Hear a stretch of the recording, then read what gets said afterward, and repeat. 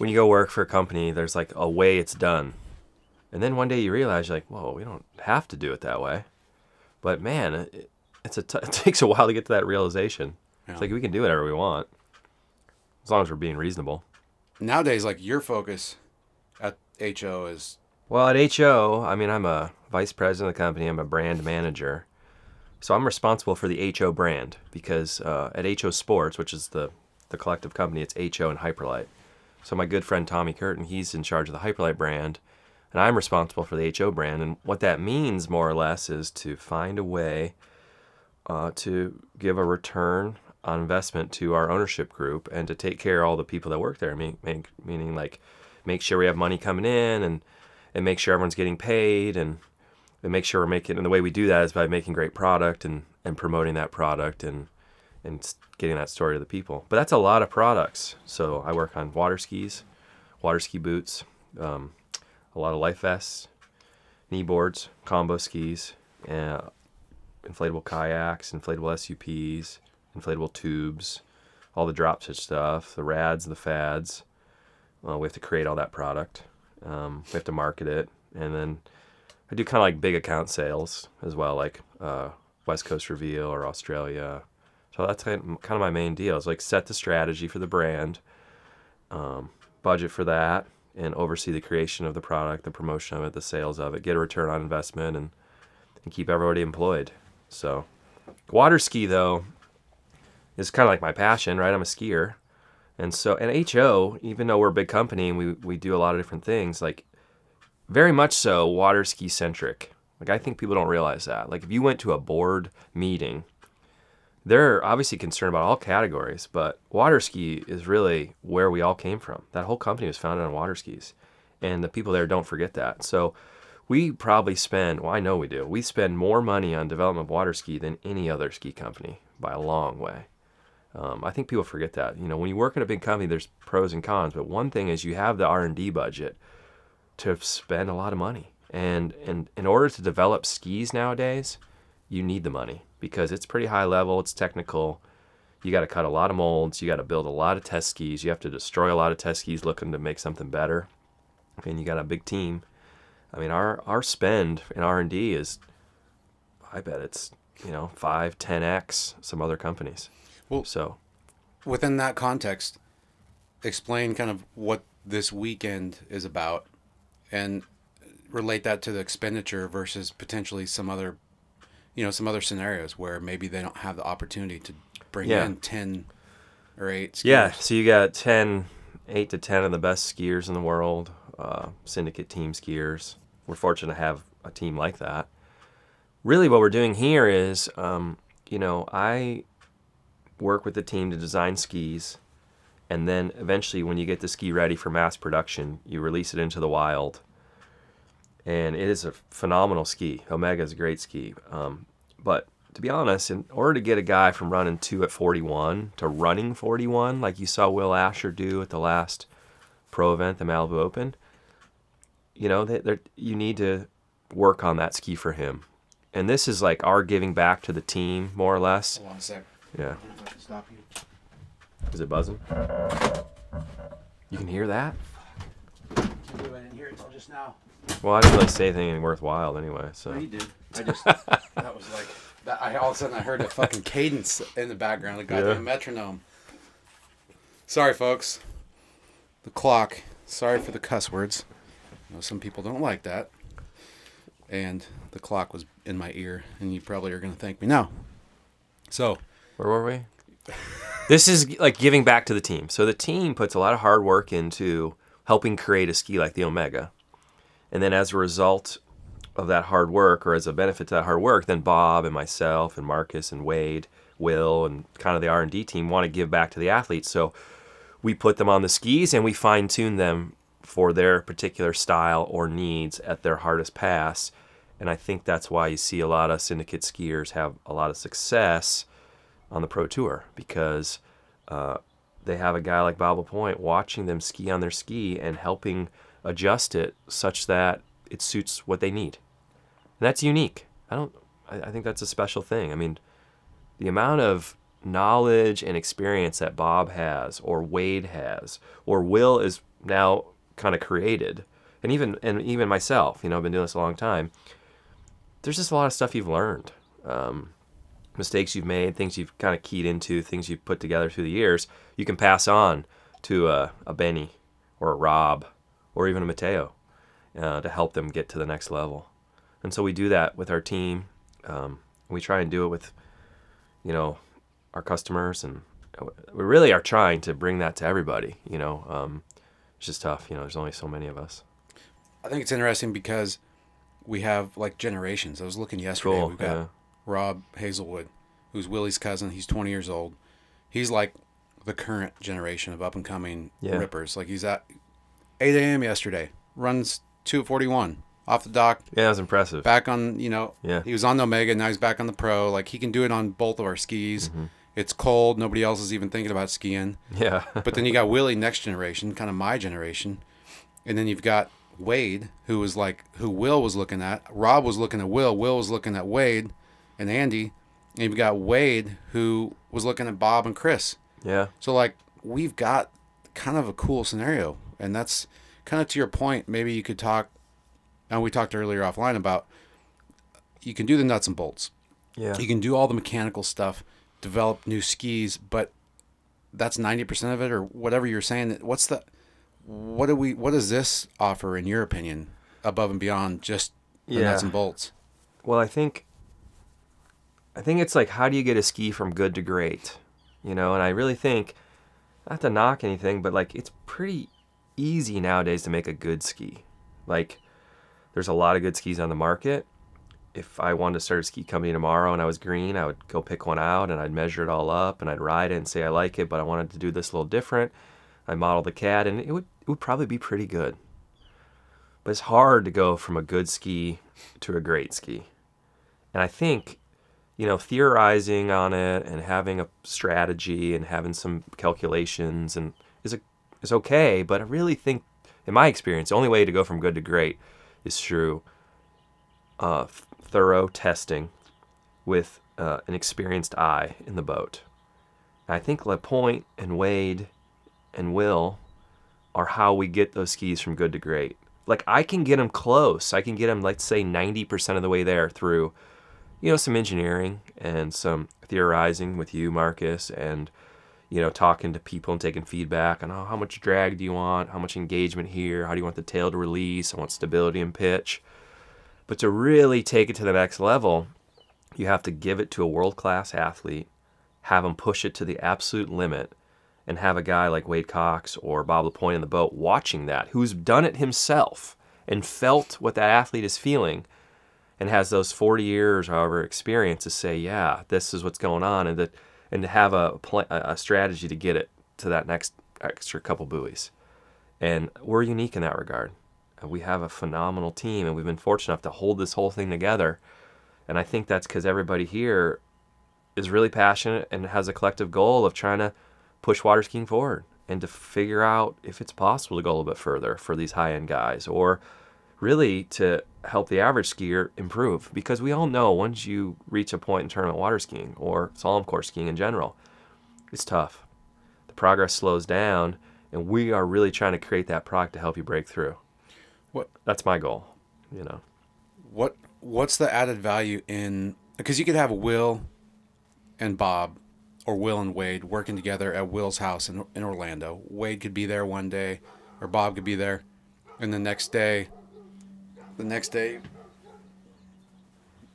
dogs. Is that your dog? My dogs are barking. Yeah. Great.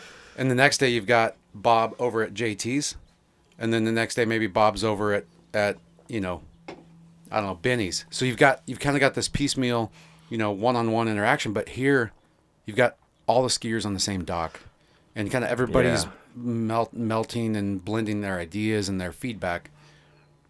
What's the added value in that? Is there added value? Oh yeah, of course. I mean, it's the collaboration is huge, and having that kind of energy when you get all those kind of like legends together, it fires you up. Like, I think the reason Rob Hazelwood's fired up to ski at 8 a.m. is because Bob LaPointe's going to ride in the boat and Wade Cox is driving. I tell you what, he's going to he's a competitor. He's going to find another gear and give it a go. And when it's touch or go into 4-ball at 39, he's going to dig deep, hang on, and make it. When the point's in the boat, you're like, oh, I better bow up. You know what I mean? Like, so, and then when you get all that kind of energy on the dock, and, you know, these guys are super competitive, so they're all kind of playing off one another, but it's beautiful because they're all cooperative as well.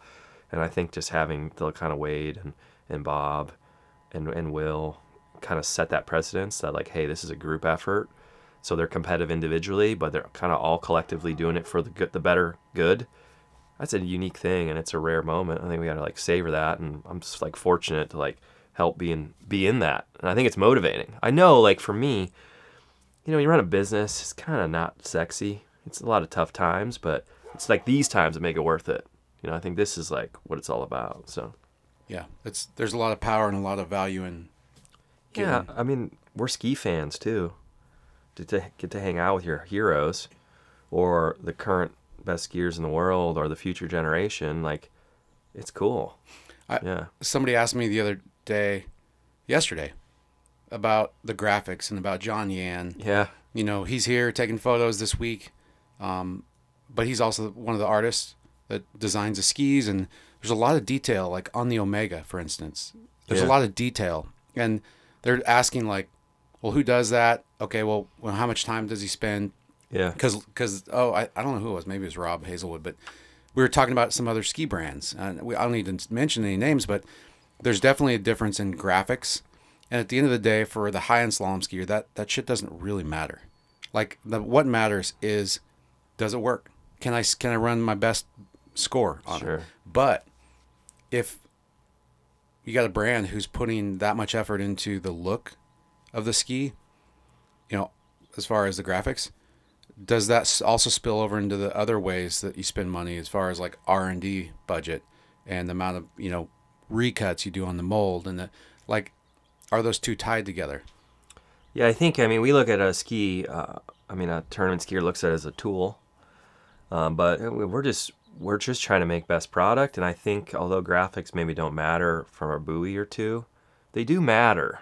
Like, it's important for you to believe what you have under your feet is the best in terms of materials or performance, and that it's cool and it looks good. And as a product designer, like, we want to make not only a functional product, we want to make a beautiful product. I think that's kind of the art and engineering that go together.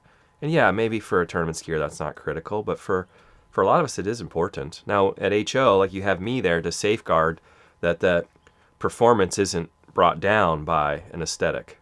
Like, we would never do that. But if we can make a super high performing ski and then in addition make it beautiful, or, you know, I don't see any harm in that. I see only positive. And I think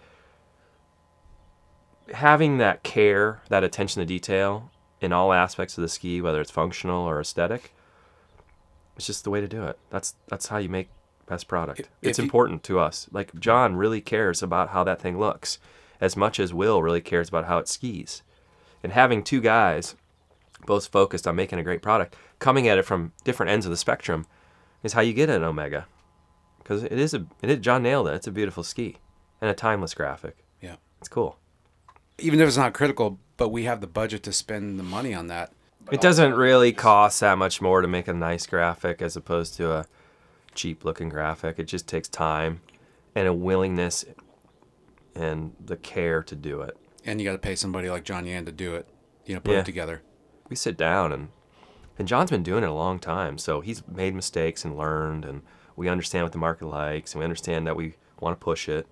And so, yeah, that's what you get. I think he did a great job. Tell me, just a first story that comes to mind where, with all the way back to the beginning with Bob and Will and CP back in, 12 years ago to now, like a moment that stands out. What's one moment where you're like, oh shit, that was a close shave, or that was luck that we stumbled on that, or that was, something. Just first thing that comes to mind with those guys. I think like getting Bob was pretty cool and unique and lucky experience. So I don't even know if I should tell this story, but I will.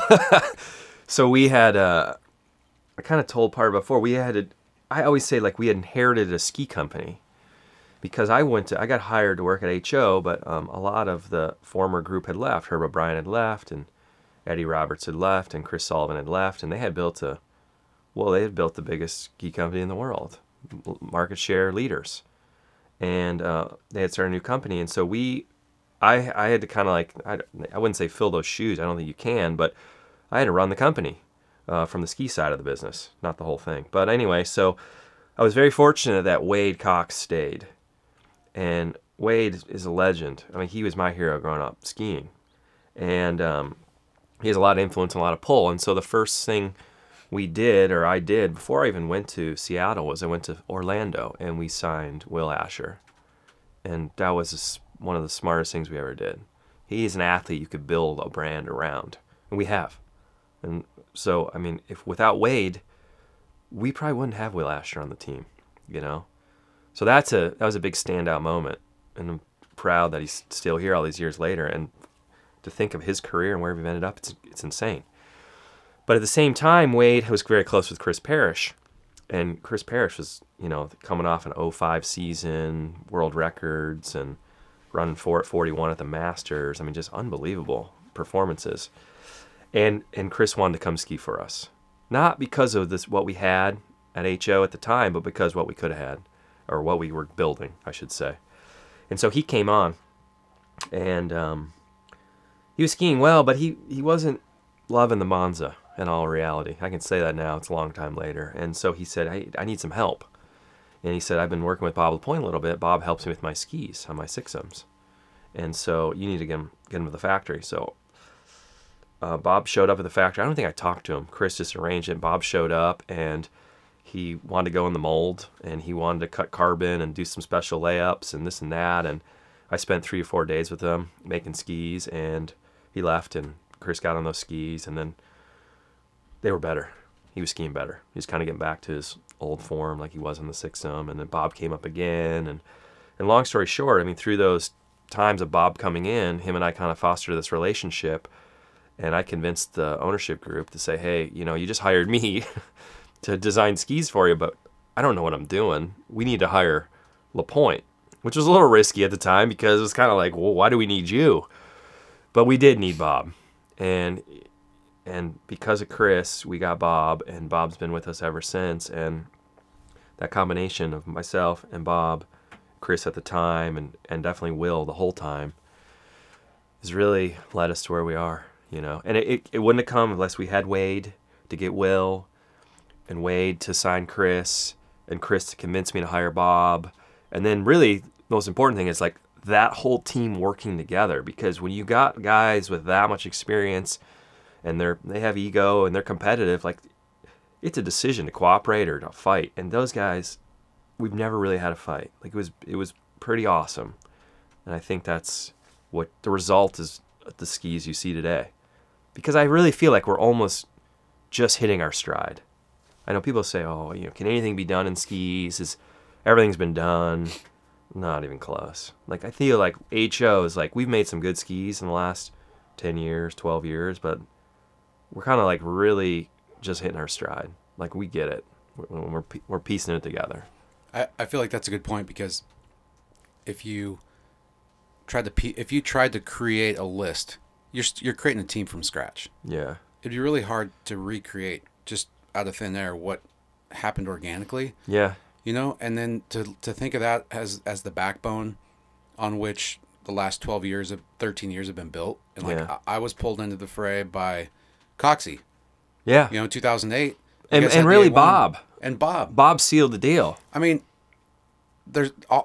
I respect pretty much all the other brands, and I respect, like, I was with Denny for almost a decade.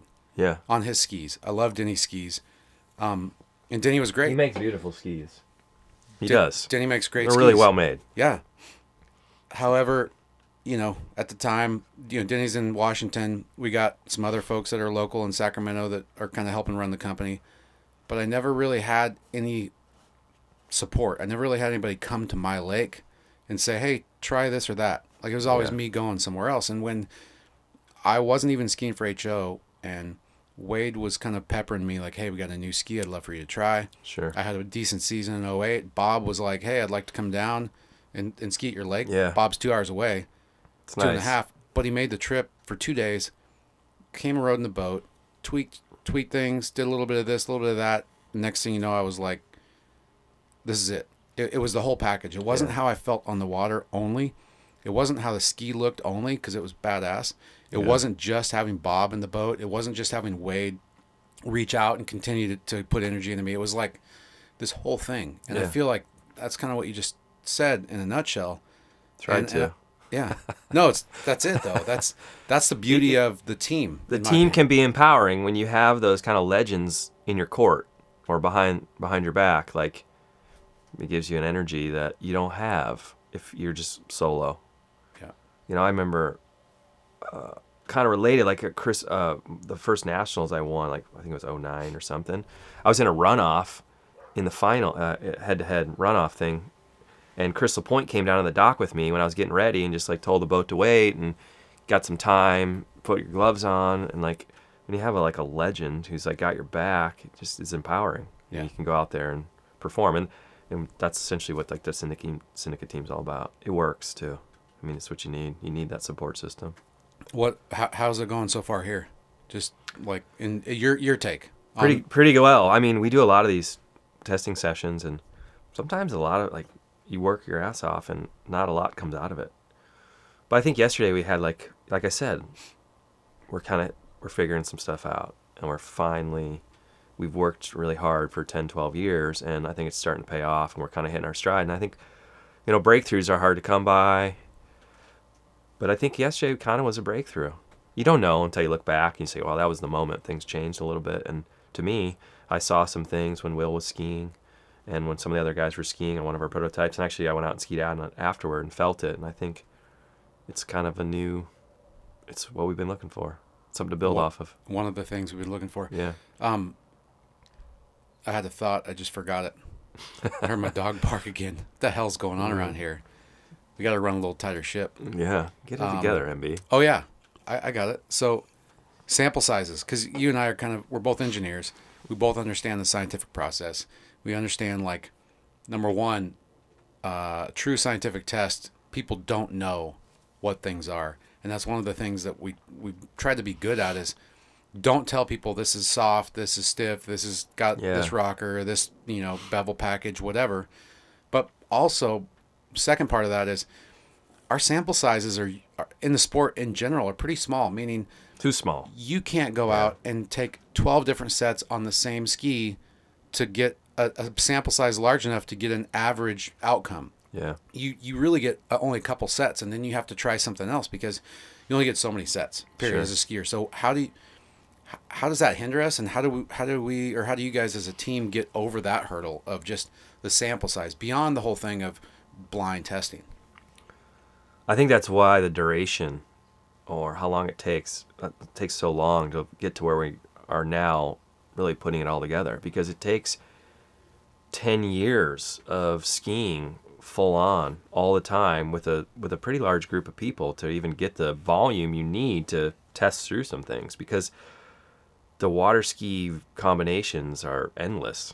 When you're talking rocker and shape and what I call cross sections, like thickness, bevel size, concave entry, concave depth, then all the infinite fin possibilities, and then the different constructions and layups, and then the human side of it as well. And you combine all those variables, it literally takes a career to master it. And luckily we had the opportunity to do that, and now you see, well, Bob's done it. So he's mastered what he knew for his time when he was skiing elite level. And Wade, I think it's fair to say, mastered it. And I think Will's kind of reaching that master point. So you get those three guys together and you've got a lot of wealth of knowledge. But yeah, it just takes a long time. A lot of sets. And it is monotonous. But when you're driven to figure it out, keeps you going for sure. And these guys are. To your point earlier, I mean, Bob cares, man. He would drive 2.5 hours down here from Truckee to ride in the boat and watch Rob Hazelwood try a different bevel package. He still loves it. He's into it. He wants to figure it out. So that's the fuel that keeps it going, It's pretty cool. It is. I was just sitting here at breakfast this morning, second day, Yeah.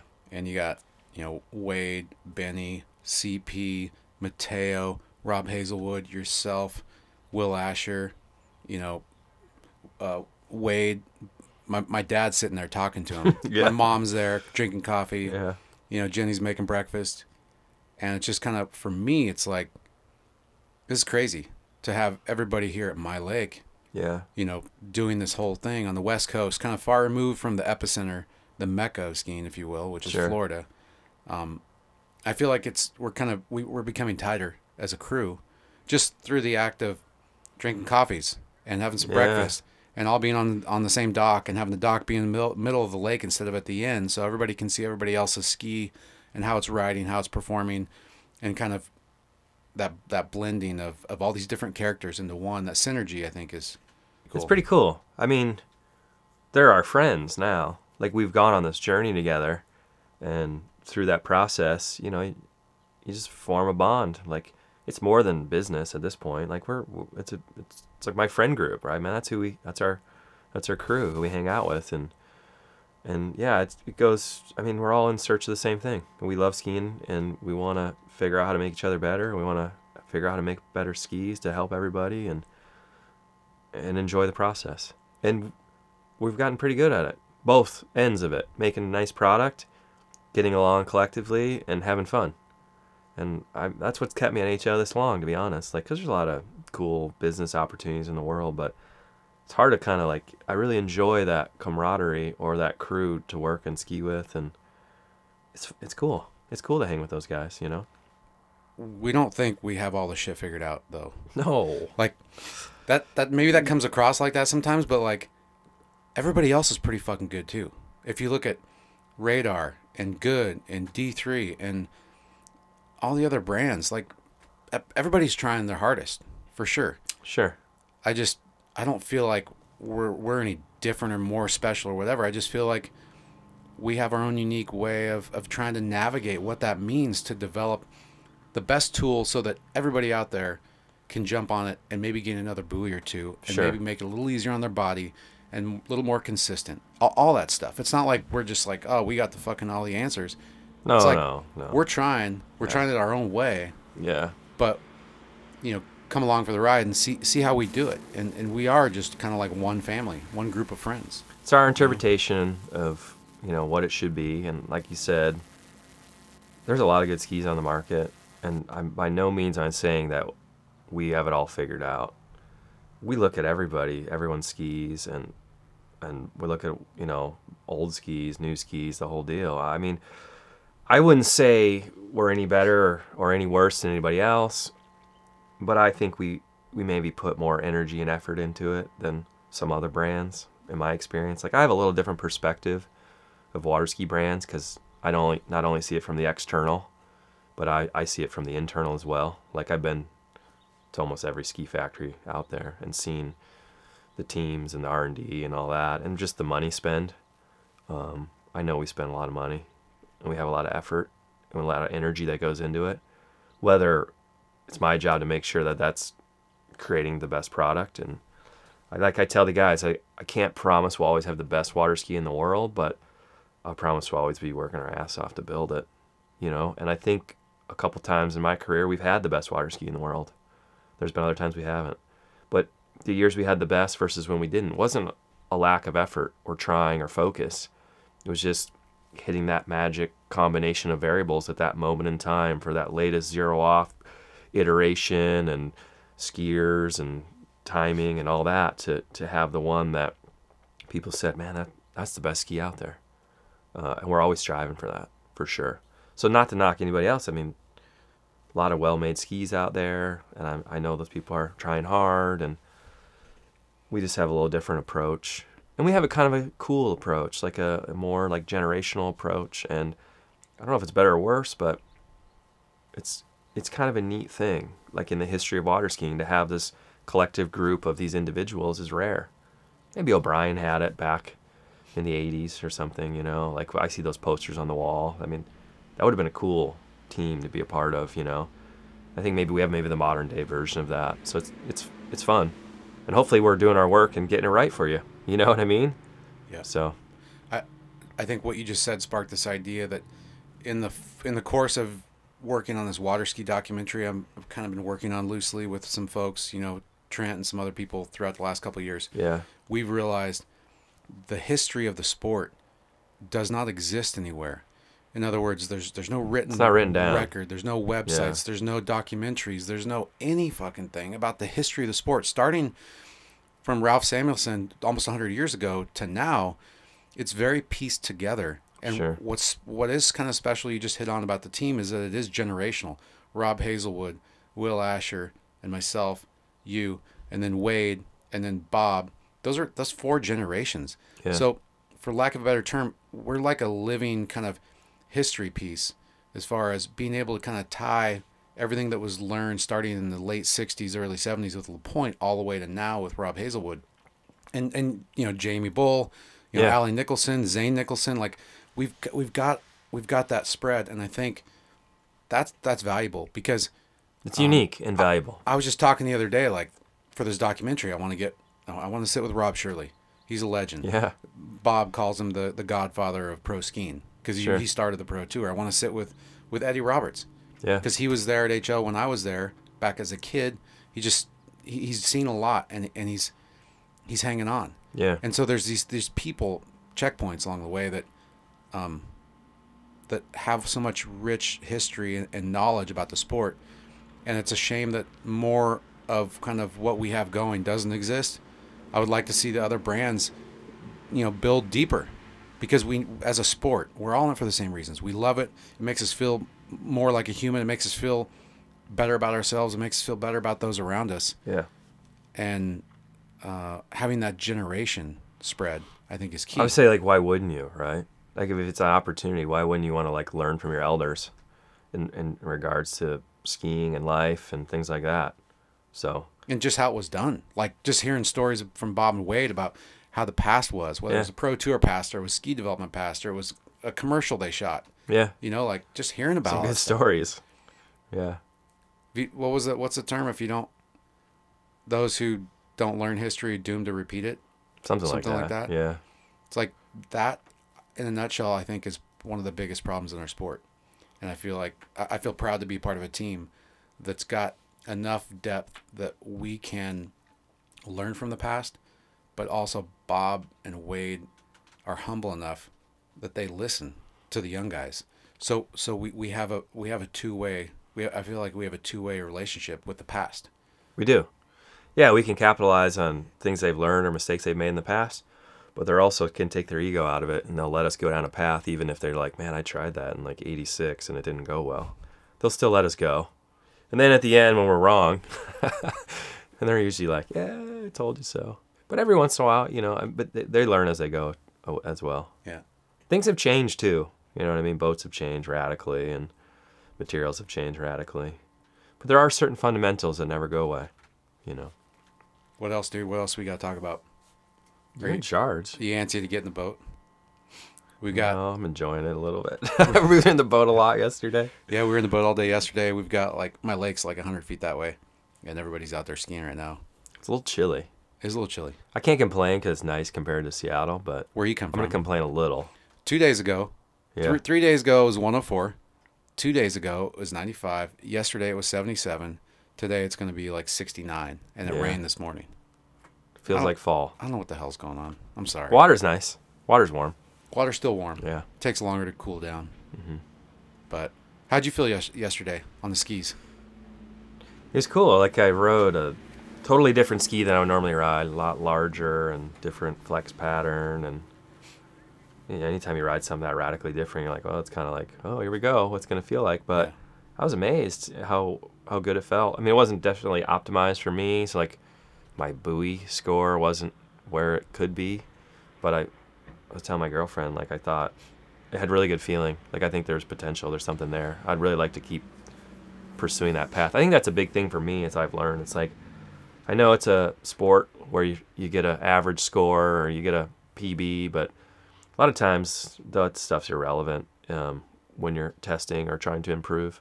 And sometimes it's just like the feeling you have. I learned that from Will. Like, you got to chase that feeling. If you get a good feeling, you go with it. And I had that, so I was excited. And I think a lot of the guys did. And then the scores will come when your confidence gets up and you really fine tune it and take it, take like LaPointe optimizes it for you. That's how you get better. Yeah, it's definitely about the feeling, right? I mean, that's why we do it. If it doesn't feel right or enjoyable, you're just hammering and it doesn't work well. At least it doesn't work well for me. For me, I gotta like feel like, yeah, this is it. I like the feeling. I can achieve what I'm trying to do on the water. And the confidence builds, and then you run buoys. How has your approach, or the team, this Syndicate team in the last 10 years, how has the approach to what the actual goal is in ski design changed? In other words, you and I have talked quite a bit about, here's how you should ski. Fundamentally, here's the mechanics of how you should move your body, where your center of mass should be. If you do that, here's a ski that'll work great. However, now we kind of realized, okay, maybe you got to build that ski for people who do move anatomically correct, from the fundamental physical standpoint. But also, what about folks who don't either have the assets to learn how to ski better, Sure. but they just want a ski that performs better? Like, how are we reconciling those two, or how are you reconciling those two as far as design direction? I think that's probably what we've learned in the last 10 years. Like, I think the first skis we made were, if I look back on them, were very much designed for people who ski in a more correct manner, I would say. That's all we knew. Wade and Bob and Will are like some of the best skiers of all time, and even the rest of us are pretty damn good. So we ski with fairly good technique, and so the skis were very well suited to people who did. The knock on the older HO skis was like, when I get to my hardest pass, I can't get those last 1, 2, 3 buoys. I can't scrap, things like that. So that was eye-opening to us, because we could on those skis. But I think the average people couldn't. So then we kind of delved into an area of like, okay, well, how do we make skis that help people ski more like Bob or Wade or Will? And I was big on that, like moving surface area around or doing bevel packages to push people up on the ski and to put them in the sweet spot. And that worked okay. But I think ultimately we had to realize, like, certain people, eventually there's just certain people who don't have the opportunity to ski as much as we do, or like you said, access to coaching, who are probably never going to achieve those like ideal body positions. And can we make a piece of equipment that works well for them if they're not in the ideal position? And I think that's what we have now. And then also the fusion of those three things. I think that's like kind of what I'm talking about, is like when we're just hitting our stride. Because now I feel like with certain skis, I can make skis that are optimized for, ideal body position, but also if you're not in the correct position, they still work for you. Yeah. I think that's kind of like where we're at that point now. Before, we could make ideal body position skis, we could make skis that worked if you weren't in the sweet spot, and now I can kind of like learning the balance of both. And the only way you do that isn't by thinking about it or theorizing. It's just like cutting over 100 ski molds in 10 years and doing these test sessions and grinding it out and getting through 10 years of iterative design process to kind of like get that touch or feel to where you're like getting that right combination of variables. It's a balance thing. And it's just like, you only gain it from experience. And so that maybe touches on what we have, because there's skis out there that are awesome for people who don't ski in the right position. And there's skis out there that are awesome for people who ski with perfect position. There's very few skis that combine that and are kind of work on both ends of the spectrum. What's the biggest thing you've learned in the last 2 years? Anything as far as water ski related? I mean, the first thing that comes to mind is just like, even though we design skis and know the numbers in the CAD and have theories because we're engineers, is to just listen to your athletes and to like quit thinking and talking so much and just listen to what Will says or what Bob says or what Wade says, because they're usually right. That's what I've learned.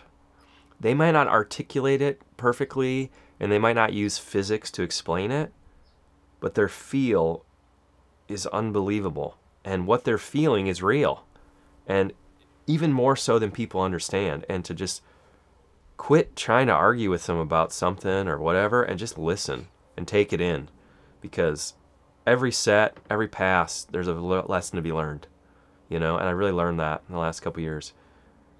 Just to shut up and listen to what they say, because they're usually right. I mean, they're the astronauts at the forefront of the sport. They're out pushing the limits of what's possible on a ski, and their whole life is about riding that carbon wafer.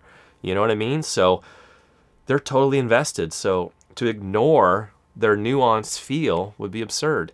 And I think there is a trend in the industry to say, oh yeah, he can ski on anything, or he's such a unique case.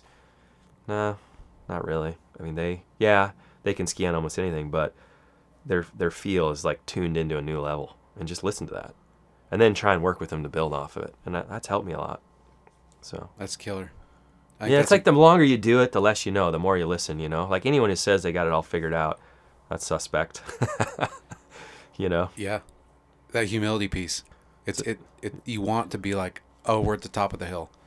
I don't know if you're ever going to be at the top of the hill. No, I was telling someone the other day, it's like I feel like you're always striving to be at the top of the hill, and you never feel like you're there. But then maybe when you look back 10 years later, you'll be like, oh yeah, I think we were there. Like A1 or something. Like, I never felt like we had the best ski in the world at that time, to be honest. I saw the issues with it and the problems and this and that. But now you look back 10 years and you're like, yeah, we probably did. That was the best ski in the world at that time. Most people would say. I know you don't agree. I still think it's one of the best skis, even today. I mean, it's okay. This year, oh, come on, man. I just started skiing 36 again this year, and I wanted to be on something that I knew. Sure. And that's kind of what I stopped skiing my career on in 2011. I was still kind of on some form of that. Sure. And so I just started the year out on that. Sure. And it's a good ski. It felt great. It's a good ski. And then you're like, hey, I'm going to send you a 67 Omega. Yeah. I think you might like it. Give it a go. Took my crap off my A1. Yeah. Put it on the Omega. And got my fin how I want it. And I've been loving it. Like, I know I'm only skiing 32 off at 36, but it feels so similar in so many ways. However, it feels like I can control a little bit more, and it's a little more predictable, and it actually turns a little tighter, because the A1 kind of ran on people. Yeah, it ran did. on me. Yeah. And I could deal with it, but now I can feel that 10 years of R&D coming back around full circle. That's what it is, yeah. And I can't articulate the differences necessarily. I can just feel that evolution. It's more refined, and the Omega feels like what I wish the A1 would have felt like when I was trying to run buoys and run 41 off. I mean, A1 was all we knew at that time. It was putting our best foot forward, and it had flaws and weaknesses, and and then you hammer at it for 10 years, and essentially Omega kind of has that HO A1 feel. But because all those journeys we took in between then and now, it's more refined, and also has ability to do things that A1 couldn't do. And had we not gone on that journey in between, you don't have the learnings and the mistakes and the successes that add up to that Omega. And that's kind of what I was alluding to, like putting in that effort. Because we very easily could have taken an A1 and just iterated the design a little bit every year for a decade. And honestly, we probably would have sold just as many skis. But the team wasn't satisfied with that. And they wanted to figure it out. And on that figuring it out, that journey, that tree with all these different branches that broke off it, we had some successes, we had some failures, we learned from all of them. But I don't think you would have a ski like Omega had you not gone on that journey. If you would have played it safe and just iterated a little bit off the best ski in the world at the time, it would have been a lot of business. Would have made a lot of business sense. But we didn't take that path. We risked a little bit more, and we learned a lot. And I feel like that's why now, through that process, we've learned so much that we're just hitting our stride. Yeah. I think for me, what you just said resonates in the sense that everything we do in life pretty much is some form of a game. Not that it's like trivial. Like it's sure. Doesn't it matters. But it's like are games that we play, and there are rules to the game. And I feel like if we would have just taken A1 and just iterated to play the game of, can we sell more skis? Can we continue to hold market share? Is that our end goal, is to just sell skis? We could have just reskinned and refined, which is what that's done. That's happening done. already in the industry. But the game that you and Will Asher and Bob and Wade, they already played that game too. I think that's where the experience, that's one of the ways that that experience comes in, is they're like, fuck, we can play that game, but they're more interested in the game of, can we develop the best ski that's going to allow any skier who jumps on it to get more buoys, because that game is more important to the skier than the game of a company selling more skis. Agreed. I feel like that's the game that you guys are currently involved in, and it's fun to be a part of that, for sure. It is. I think that's why everybody's here. Had we taken step one of iterating from what we had, you wouldn't have this group of people. You wouldn't have attracted Benny. You wouldn't have attracted a Mateo. Those guys they are hungry to figure it out. And they're great skiers. They could ski for anybody, but they ski for us because of that. Yeah. You know? Sweet. That's fun, dude. It's cool. We got to do this more. I'll bring the motorhome up to Seattle, maybe. Come on. We could park it on your front driveway like this, popping a wheelie. Yeah, that'd be great. My neighbors would love it. You'd Would. probably only get like 6 or 7 tickets. My ass would be like 20 feet into the road. Totally. They're so uptight about that in Kirkland. So they run a tight ship. yeah. Why Pacific Northwest? I mean, I know I need to go. My camera batteries need recharge. Why are all the ski companies Why there? the fuck is every ski company starting? Why is it starting in the Pacific Northwest? I really don't know that. I mean, I'm not from there. Besides the Boeing thing. Yeah, people say that. I don't know. Herb was from there, which led to, like, you know, Jeff Joby was his neighbor and his friend, I've heard. Bob knows better than I. You ask him the full story. That's where Joby came from. And I don't know if it's just coincidence that Pat Conley was from there. But Herb started a couple companies, 3 companies. I think it wasn't. I think really there was a lot of California companies. There were Florida companies. Why did the ones in the Pacific Northwest make it? Maybe because they had a lot of engineers there at Boeing who were using fiberglass. Because pre-fiberglass, there were a lot of wood skis made elsewhere, like Bob Maha in California, or maybe Cypress Gardens. Were they in Florida? I don't know. Yeah. Got to ask LaPointe. Yeah. But we'll ask him. Yeah. There is a culture. There is a pretty deep-rooted culture of water skiing in the Pacific Northwest. There's not a ton of lakes, but there are some big ones, and people love it. And there is that history, so it kind of fuels itself. But yeah, what's your message for like 90% of skiers out there? The balla sprayers, the amateur skiers, the aspiring masters men's big dog skiers, the juniors. Like, what's my message? Yeah, just what the hell? What are you trying to do? I would say, as the leader of one of the biggest ski companies in the world, what's your goal, and how do they fit into that picture? Well, I would want them to know that, we really care about skiing, and we're really working hard to make them the best thing they can put under their feet.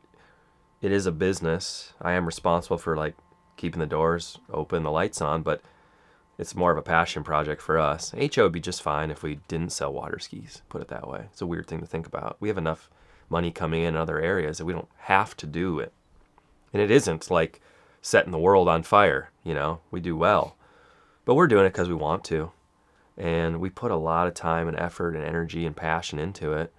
So give our skis a shot, man. Like, I really wish more people used our demo program or rode their buddies' skis or got them under their feet. Because what I found is most people who try our skis really like them.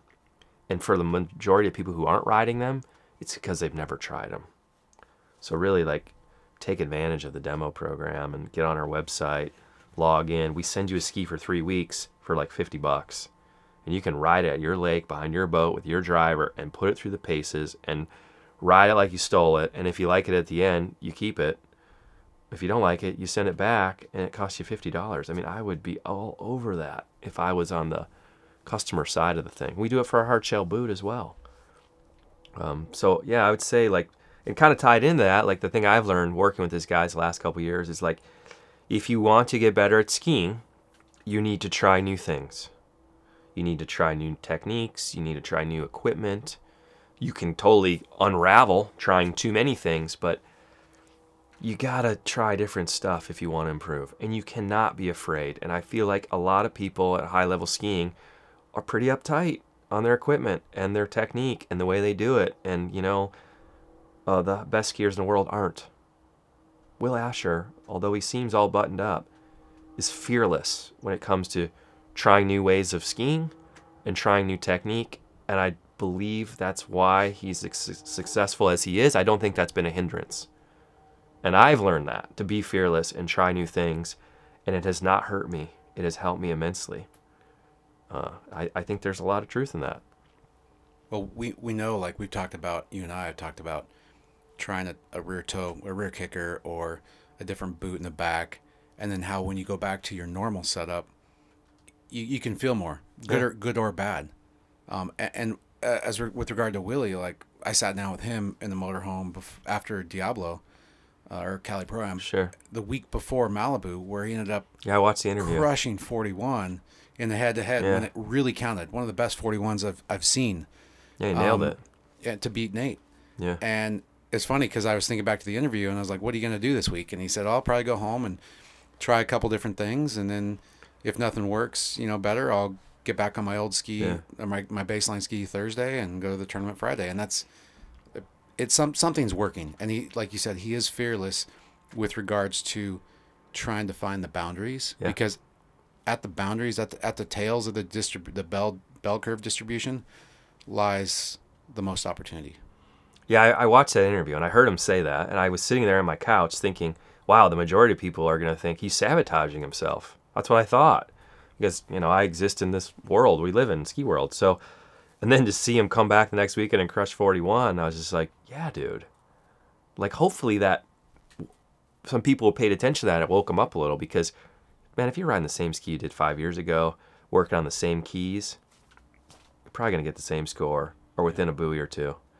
And if you're cool with that, that's good, but I'm not cool with that. And these guys aren't. And they're riding some radical stuff this weekend, trying to figure it out. And here they are, the best skiers in the world, and they're making like technique moves that are big changes. And they're falling. And they're having successes, and they're learning. And that process is why these guys are where they at, or where they're at now, and what will take them to the next level. That's my advice. Like, it's pretty easy to get uptight in the slalom course. It's the same thing. It's super repetitive.